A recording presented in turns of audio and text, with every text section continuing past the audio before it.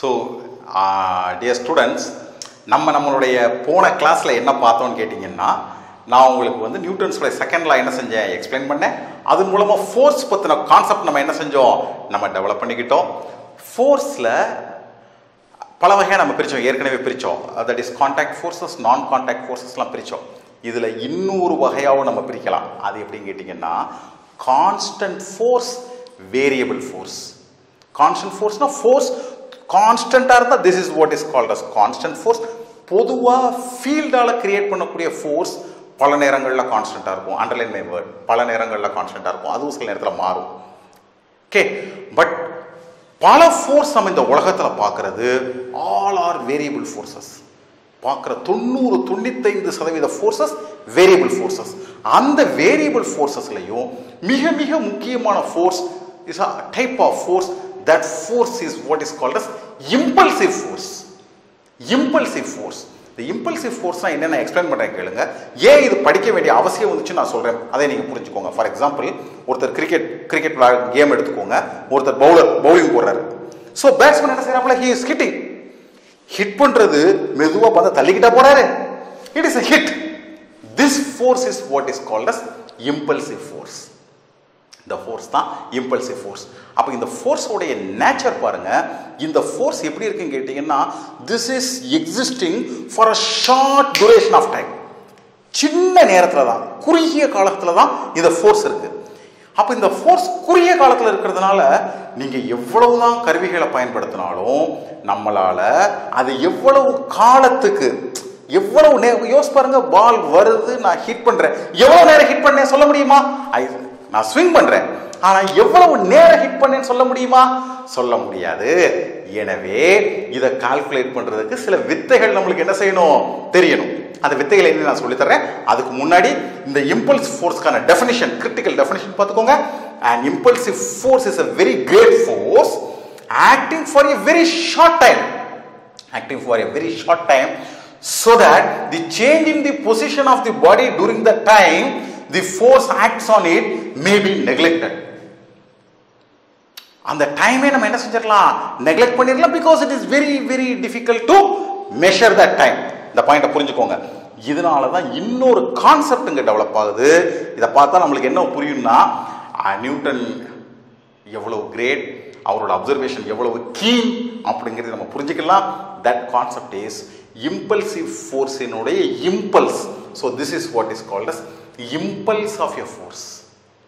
ஒரு ஃபோர்ஸ் உடைய இம்பல்ஸ் என்ன, ஒரு ஃபோர்ஸ் உடைய இம்பல்சிவ் ஃபோர்ஸ் உடைய இம்பல்ஸ் என்ன அப்படிங்கிறது எப்படி டிஃபைன் பண்ணப்படுதுன்னு கேட்டீங்கன்னா, that impulse is equal to force into time.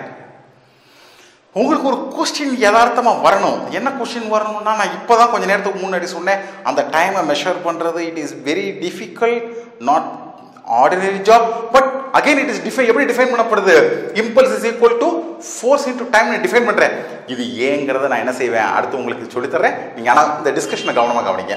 So இந்த பாயிண்ட் புரிஞ்சு, இம்பல்ஸ் எப்படி டிஃபைன் பண்ணப்படுது, it is force into time. So ஒரு இம்பல்ஸ், கிரிக்கெட் பால் வச்சு நம்ம ஹிட் பண்றோம்னு வச்சுக்கோமே, அதை இல்லாட்டி ஒரு சம்மட்டியை வச்சு அடிக்கிறாங்க இல்லையா, அந்த ஃபோர்ஸை ஒரு கிராஃபா போட்டால் இப்படித்தான் இருக்கும் பாருங்க. சட்டான ரைஸ் ஆகி மேக்சிமம் போய் சடனா இறங்கிடும், ஃபினிஷ்ட். இந்த மொத்த நேரமே for a very short duration, குறுகிய காலத்தில் சட்டான ரைஸ் ஆகி சடா ஃபினிஷ்ட்.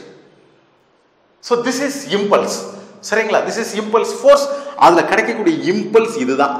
திஸ் இஸ் இதான். அப்படியே அவ்வளவு எடுத்தோம்னா this is impulse. This is force into time. இவன் யாரு, this fellow is force into time. So சாதாரணமாக சொன்னா J is equal to F into D. ஆனா இப்படி செய்ய முடியாது.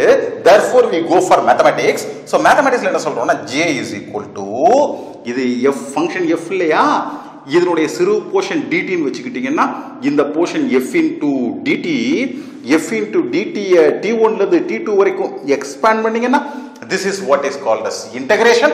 so J is equal to integral 0 to t f into dt. பொருள் மிக எளிமையானது. இந்த இடத்துக்கு கீழே இருக்கக்கூடிய area, this is impulse. Force எவ்வளவு காலத்துக்கு இது தாக்குதல் கொடுத்துச்சு. So this is impulse. Suppose இதுக்கு ஆவரேஜ் உங்களுக்கு தெரிஞ்சுன்னா, இதனுடைய ஆவரேஜ் வேல்யூ கண்டுபிடிக்க முடிஞ்சா இப்படி செய்யலாம். J is equal to J average into this duration. இங்க dt ன்னு போட்டிருக்கேன். அப்ப இந்த இடத்துல duration என்ன அர்த்தம்? This is இந்த இடத்துல it is t2 minus t1. So this is impulse of a force. இதனுடைய implications அடுத்து சொல்லி தரேன் பாருங்க. இத கவனமாக கவனிங்க, உங்களுக்கு புரிஞ்சிரும். சோ அப்ப என்னன்னு கேட்டிங்கன்னா, so the impulse of the force is equal to F into T. இப்பதான் நம்ம படிச்சோம் F is equal to m into a. நம்ம இப்ப படிச்சோம் இல்லையா? So F is equal to m into a. Suppose considering acceleration as uniform, then இந்த a1 நீங்க எப்படி எழுதலாம் கேட்டிங்கன்னா, initial velocity minus this is final velocity minus initial velocity. Change in velocity divided by t. Change in velocity divided by t give you acceleration. அப்ப நம்ம என்ன பண்ணலாம் கேட்டிங்கன்னா, இந்த acceleration ஓட வேல்யூ இங்க சப்ஸ்டிட்யூட் பண்ணலாம். அப்படி சப்ஸ்டிட்யூட் பண்ணா this is impulse தானே. சோ impulse எப்படி மாறுது பாருங்க. m into at, a is v minus u divided by t into t gets cancelled. நான் ஏற்கனவே உங்களுக்கு சொன்னேன், டைம் அனலைஸ் பண்றது ரொம்ப கஷ்டம். டைமை எலிமினேட் பண்ண முயற்சி பண்ணணும்னு. டைம் எலிமினேட் ஆகுது. so this is m into v minus u, m into v minus m into u. v ங்கிறது final velocity, u ங்கிறது initial velocity. so this is what is called as final velocity ஆல create ஆகக்கூடிய momentum. so this is the final momentum, this is initial momentum.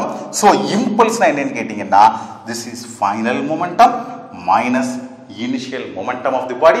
momentum நீங்க calculate பண்ணிரலாம். so impulse எப்படி மாறிடுது? impulse is equal to change in momentum. பாருங்க, நியூட்டனுடைய second law உடைய corollary பாருங்க. அது எங்க ஃபோர்ஸை டிஃபைன் பண்ணி, ஃபோர்ஸ் மூலமா ஃபோர்ஸ்னுடைய மிக முக்கியமான பண்பான இம்பல்ஸை கண்டுபிடிக்கிற மெத்தட். அப்ப இனிமே உங்களுக்கு என்னைக்கு மறக்கூடாது, என்ன மறக்கூடாது? யாராவது சொல்றாங்க இம்பல்ஸ் ஆஃப் தி ஃபோர்ஸ் அப்படின்னா என்ன? ரொம்ப simple sir, change in momentum. அதுக்கு முதல்ல எவ்வளவு மொமெண்டம் இருந்துச்சு, கடைசியில எவ்வளவு மொமெண்டம் இருக்கு, ரெண்டுக்கும் இடையில இருக்கக்கூடிய சேஞ்ச் தான் என்னது? That is what is called as impulse. அப்படின்னு உங்களால என்ன செஞ்சிட முடியும்? சொல்லிட முடியும். இப்ப நான் என்ன செய்ய போறேன் கேட்டீங்கன்னா, சில எக்ஸாம்பிள் சொல்ல போறேன். கொஞ்சம் கவனமா கவனிங்க. ஏன்னு கேட்டீங்கன்னா, இங்க பாத்தீங்கன்னா பூரா என்ன இருக்கு? எஃப் டி எம் ஏ இந்த ஃபார்ம்ல இருக்கு. அப்ப அதை புரிஞ்சுக்கிறது நம்மளுக்கு இயற்கையா என்னது? சிரமமா இருக்கும். இப்ப அதை நம்ம உணர்றதுக்கான எக்ஸாம்பிள் சொல்றேன், கொஞ்சம் கவனமா கேளுங்க. இப்ப பாருங்க, ஒரு எக்ஸ்பர்ட் கிரிக்கெட் பிளேயரை பாத்தீங்கன்னா, ஒரு பால் வருதுன்னு வச்சுக்கோங்களேன். அந்த பாலை பிடிக்கும் போது இப்படியே பிடிப்பாங்க, இப்படி பிடிக்க மாட்டாங்க. எப்படி பிடிப்பாங்க? பால் வருதுன்னா பால் they receive it. அவங்களுடைய டெர்மினாலஜி என்னன்னா, you have to use your soft hand ன்னு சொல்லுவாங்க. you have to use your soft hand. Ball they receive it. அப்ப என்ன இதுக்கு அர்த்தம் புரியுதா பிள்ளைகளா உங்களுக்கு? இதனுடைய பொருள் என்னன்னு கேட்டீங்கன்னா, அவங்க they take more time. இப்ப அந்த எக்ஸ்பிரஷன் பாருங்க, இந்த எக்ஸ்பிரஷன் பாத்தீங்கன்னா உங்களுக்கு புரிய ஆரம்பிக்கும். என்ன புரிய ஆரம்பிக்கும் கேட்டீங்கன்னா, that is இங்க பாருங்க, இங்க நம்மளுக்கு என்ன எழுதியிருக்கோம்? J is equal to F into T ன்னு எழுதியிருக்கோம் இல்லையா? இப்ப அவங்க என்ன பண்றாங்கன்னா, they increase T. so the T increase பண்ணா, so this is the impulse. so T increase பண்ணிட்டீங்கன்னா, கம்மியான ஃபோர்ஸ் கொடுத்தே பாலை பிடிச்சிடலாம். Please understand. நீங்க அதனாலதான் பாத்தீங்கன்னா, எக்ஸ்பர்ட் பிளேயர்ஸ்க்கு கையில காயமே இருக்காது. புதுசா போறவங்க கையை பிடிச்சவன கையை உதறுவான். என்ன காரணம்? அவன் என்ன செய்யறான்? உடனே பிடிக்கிறான். அவனுக்கு என்ன தெரியல? சேஞ்ச் இன் மொமெண்டத்தை ஒரு ஃபேஸ்ல கொண்டு வரணும் அவனுக்கு தெரியல. சோ அத ஸ்லோவா ரிசீவ் பண்ணா கையில இம்பாக்ட் இருக்காது. சோ இதனுடைய முதல் அர்த்தம் இதான். செகண்ட் எக்ஸாம்பிள் கொடுத்திருக்காங்க பாருங்க. ஒருத்தர் வந்து சிமெண்ட் ஃப்ளோர்ல விழுந்தா காயப்படும், மணல் தரையில விழுந்தா காயப்படல. ஏன்னா விழும் பொழுது சிமெண்ட் ஃப்ளோர்ல விழுந்தா இட் இஸ் இம்பாக்ட். ஆனா மணல் தரையில விழுந்தா மணல் ஒரு டைம் எடுக்குது. அது ஒரு மொமெண்ட்ல நடக்கிறது இல்ல, split second you divide time. So time வேறு. அவன் விழுறது ஒரு மொமெண்ட்ல விழாம மணல்ல விழுந்து பொதிஞ்சிரா. It takes time. அதனால இம்பாக்ட் குறையா இருக்கு, இம்பல்ஸ் குறையா இருக்கு. மூணாவது எக்ஸாம்பிள், இந்த எக்ஸாம்பிள் இன்னொரு கூட சொல்லலாம். நீங்க பாத்தீங்கன்னா தெரியும், நீங்க WWF பார்த்திருப்பீங்க. பார்த்துருப்பீங்க இல்லையா? WWF பார்த்தா உயரமான இடத்துல டமார்னு கீழே விழுறாங்க. நம்ம விழுந்தா என்ன ஆகும்? கை கால் உடைஞ்சு போயிடும். அவங்களுக்கு உடையறது இல்லை. என்ன அர்த்தம்? அவங்க ஸ்பெஷல் ஃப்ளோர் போடுறாங்க. அந்த ஃப்ளோருடைய தன்மை என்ன? அவங்க ஒருத்தங்க விழுந்தாங்கன்னா அவங்களோட சேர்த்து ஃப்ளோரும் கீழே போயிட்டு மேலே வரும். You try to understand. அப்ப அவங்க என்ன பண்றாங்க? இம்பாக்டை ரெடியூஸ் பண்றாங்க. அடுத்து மூணாவது எக்ஸாம்பிள், வெஹிக்கிள்ஸ் கொடுத்துருக்கோம். நம்ம வண்டியில போவோம், ஷாக் அப்சர்வர் இருக்கு இல்லையா? இந்த ஷாக் அப்சர்வர் என்ன செய்யுது? நீங்க பள்ளத்துல விழுறீங்க, அப்படியே விழுந்தா என்ன ஆகும்? ஹெவி இம்பாக்ட் இருக்கும் இம்பல்ஸ் காரணமா. ஆனா அந்த ஸ்ப்ரிங் என்ன செய்யும்? விழுந்தா விழாது, மெதுவா இறங்கும். Again you are increasing time.